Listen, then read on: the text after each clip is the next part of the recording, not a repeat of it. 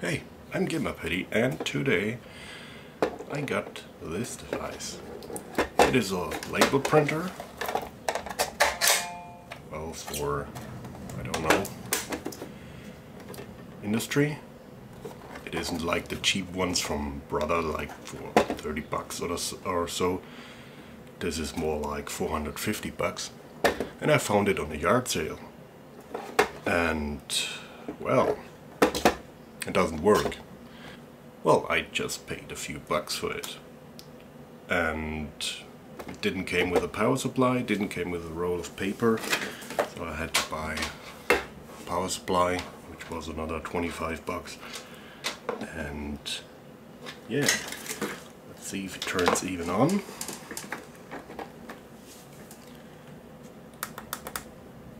Nothing. So, let's repair it. To take it apart, there are 3 screws on the bottom. They are all Torx. Not sure what number, might be 8. Let's take them out.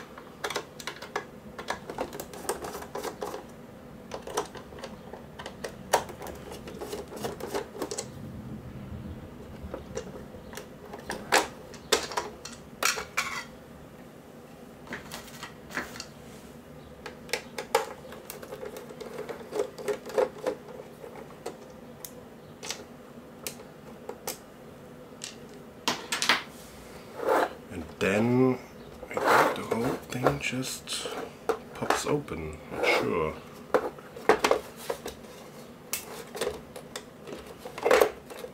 Right, there we go.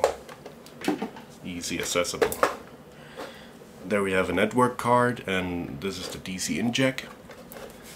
And if we follow the path, it goes into a MOSFET, or is it a MOSFET?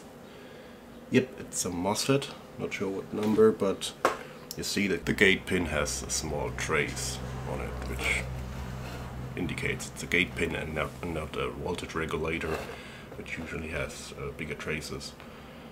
And there's a button for some reason, and a switch. Not sure what it does. So back out. Yeah, and I can't see any obvious things that's broken. Maybe the MOSFET is broken. To check that, well, I plug in my multimeter, and so you can see it. There we go. And I'm going to measure from ground. The easy way to find ground is like the USB connector housing and the network port housing, they're all grounded. Let's measure the pin to the MOSFET, which is, it might be the source pin. It's 24 volts. The drain pin is low, and that's because, well, it isn't turned on. And well, let's turn it on. I got a power supply over here with 5 volts. I connect it to the grounding and just tap the gate of the MOSFET. There we go. Now check it again.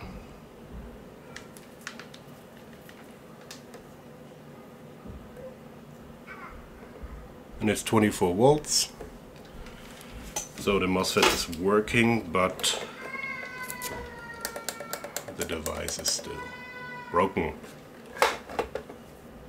Yeah, the next obvious part in the chain will be a fuse. I don't see any fuses. It might be the voltage switching regulators to generate the 5 and 3.3 volts needed for the parts.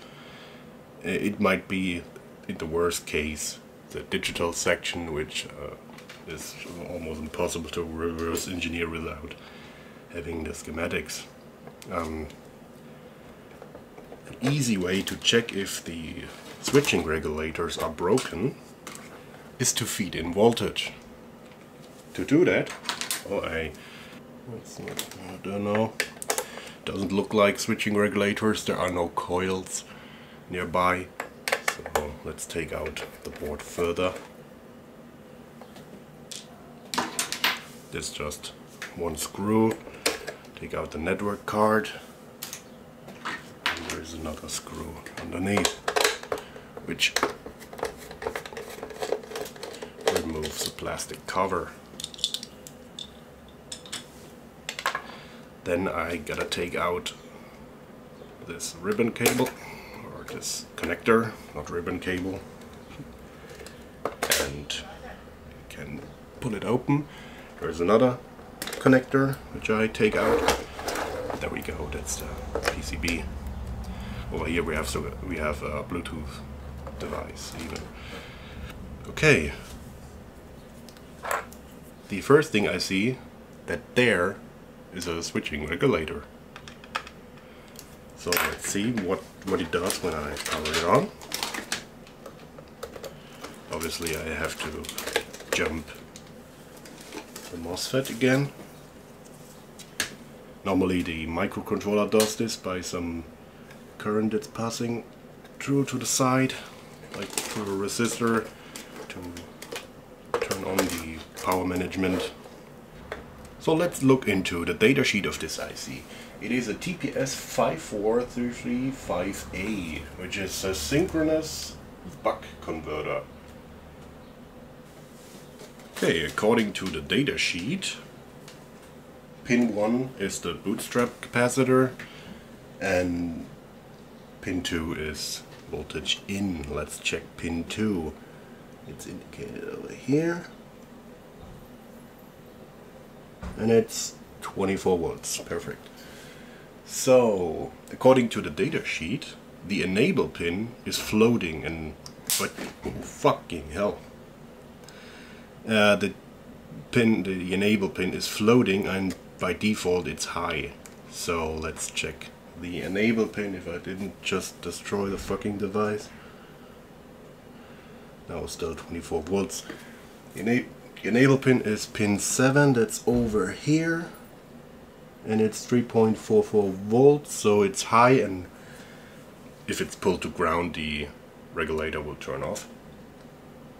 So let's check voltage sense pin, it's over here, it's 0.08 volts.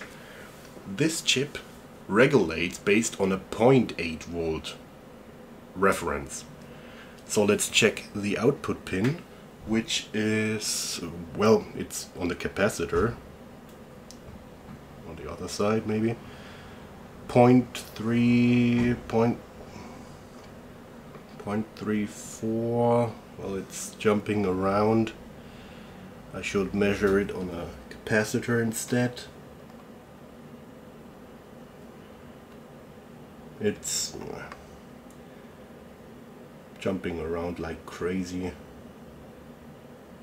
0.4. So on the voltage feedback pin there is a resistive divider to split up the output voltage to match the 0.8 volt feedback voltage. If the 0.8 feedback voltage is too high, the regulator will regulate down, and if it's too low, it will regulate up. So you have a variable output voltage.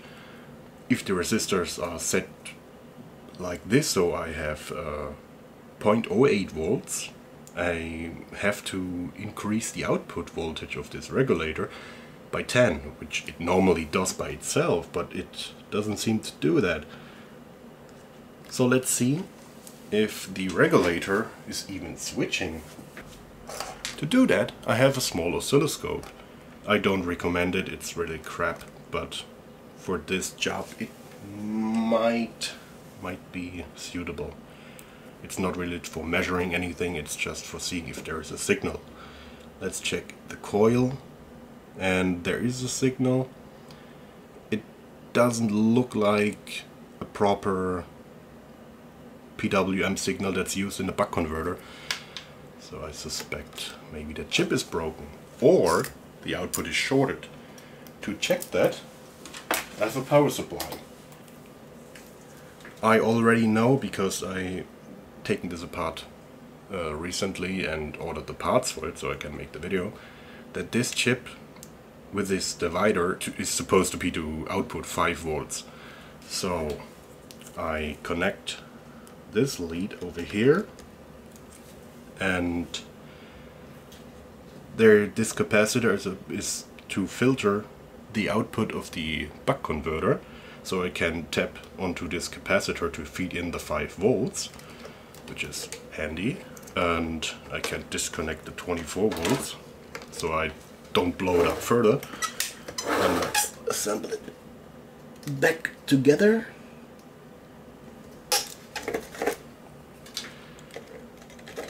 Before I break it. So the capacitor is over here, these 2 pins, and the square one should be the positive pin. Right, so let's feed in 5 volts at the positive pin while turning it around. That's easy. I'm feeding in 5 volts, and let's turn it on. Did I hit the pin? Yeah, it does something.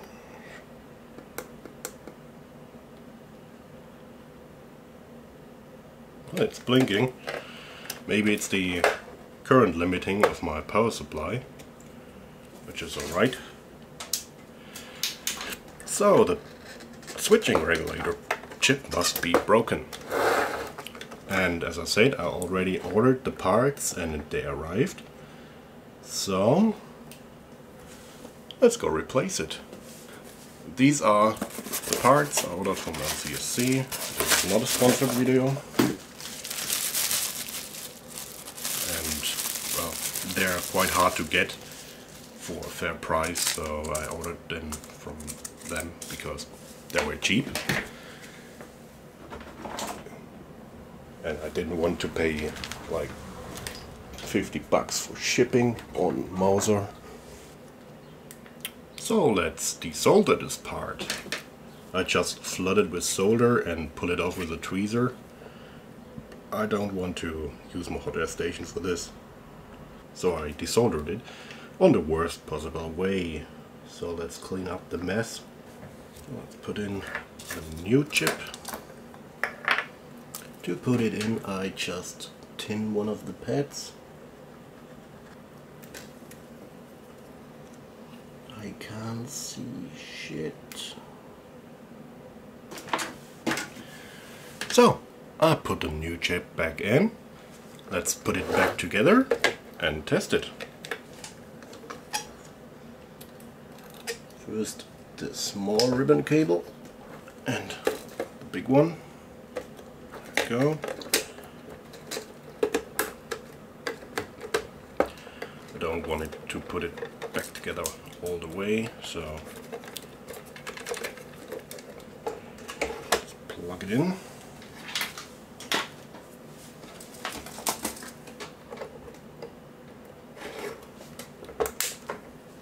Fucking hell. So I put the new chip in. I actually used the hot air station because the first one I somehow destroyed. Oops. Nevertheless, I put the new one in because, yeah, I ordered like 10 pieces. I knew this would happen. And now when I plug in, power, nothing goes up in smoke. That's a good sign. I turn it over and press the button. There we go. Nice. So it was the buck converter chip. So let's put it back together and see if it works on my PC. So I downloaded the software of this printer, the Zebra setup utilities and tools, and I'm going to print the configuration label. I already put in some paper, and let's click send. Fucking amazing! Let's turn it off. and inspect the quality.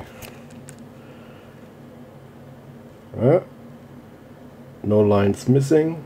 It's friggin' perfect.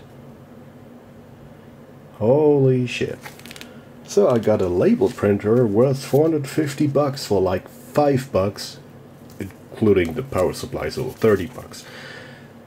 What a fucking bargain.